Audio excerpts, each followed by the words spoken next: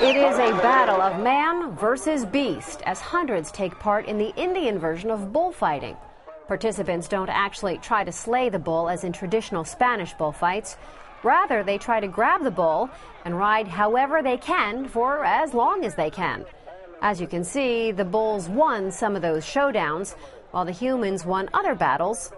Bullfighting is a major event that dates back hundreds of years and is a Thanksgiving ceremony for the animals that have helped in farm activities all year long. For MSNBC.com, I'm Dara Brown.